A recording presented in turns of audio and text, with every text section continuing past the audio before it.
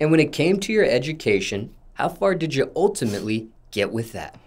Yeah, you know, I graduated, you know what I'm saying? I graduated high school.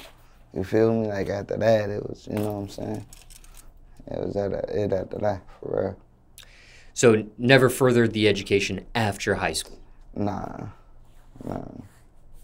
And what was the decision making back in those days at that time in your life? There are some that Well, do, there's some that don't. yeah, well, I ain't gonna front, man. For me, it was more of like right after, cause right after high school and everything, I was already like rocking with Lil Wayne and doing the Sqad shit and stuff like that. So I was just like, all right, you know what I mean? You know, I'm gonna travel and I'm gonna do this and I'm gonna, you dig, fuck with the rap shit. So, you know, I was doing that from there.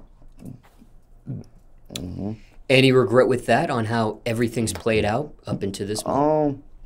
Nah, man, I don't have no regrets at all. I don't have no regrets at all, man, because I know like how much like that shit saved me from a lot of things also, you know. So like ain't no regrets at all.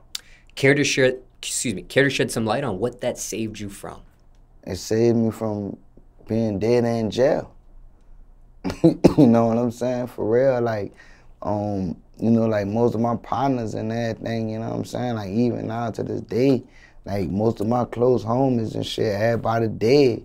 You know what I'm saying? In jail right now.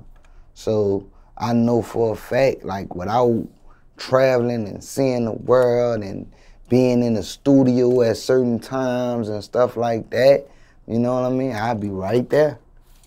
You know, for real, I'd be right there.